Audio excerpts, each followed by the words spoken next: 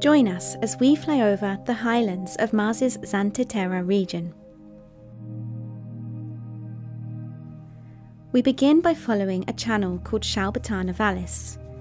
This deep valley was most likely carved out around 3.5 billion years ago, when a huge amount of groundwater was released onto Mars's surface. Shaubatana Vallis stretches for more than 1,300 kilometers. As we fly northwards, imagine a catastrophic flood rushing downhill. Following the valley downstream towards Mars's northern lowlands, we pass many impact craters. These reveal that the ancient land has been battered by space rocks over billions of years.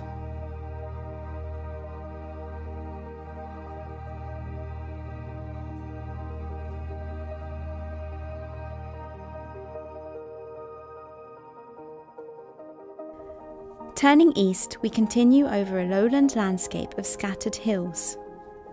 This region, called Planitia, is much smoother. It has been flattened by floodwaters. We see fewer impact craters than we did in the highlands moments ago. Among the small hills are a few larger flat-topped islands. These are remnants of the original land that may have resisted being eroded by the flowing water.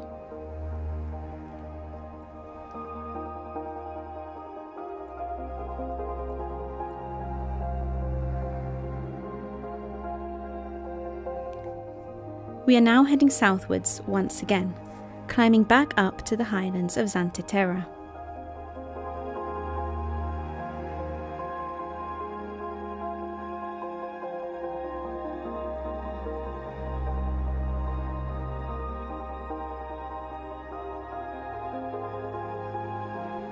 Coming up below us is a vast region of chaotic ground, covered with a messy maze of flat-topped and rounded hills.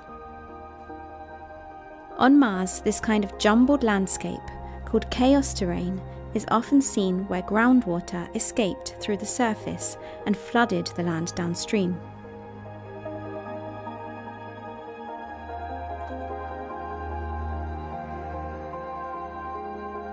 We finish our journey by flying past the 100-kilometer wide Da Vinci impact crater. Its floor is smooth compared to the bumpy ground around us. Inside Da Vinci is a much smaller impact crater, surrounded by a blanket of material that was thrown out when Mars's surface was hit. And that concludes our tour of Xanthe Terra. See you next time on board Mars Express.